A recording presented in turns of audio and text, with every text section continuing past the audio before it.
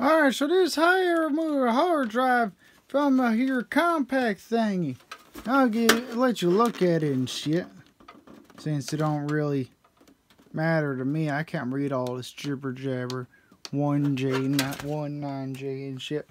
So anyways, you lift up on, to get this black thingy out that was making weird noises and shit. You just lift up on this here thingy. And then you just push it forward. Because when you yank it out, this is what happens. No, that shit just gonna piss you off. So you push it forward all the way. And obviously it can't go forward anymore because this thing's on here. So let's figure out how to take it off. First of all, you just jam a screwdriver right in there. And then you just fucking twist it back and forth. That still didn't work, so I'm gonna yank it up on here. Just okay, so that didn't work, so hold on.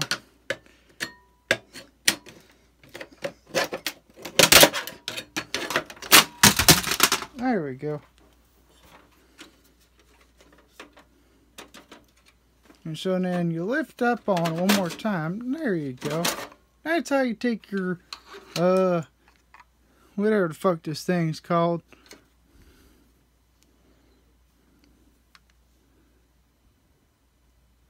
I think it's called, ATA.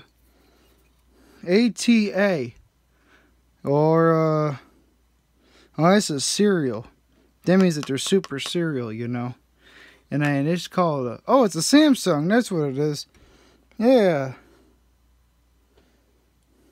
Yeah.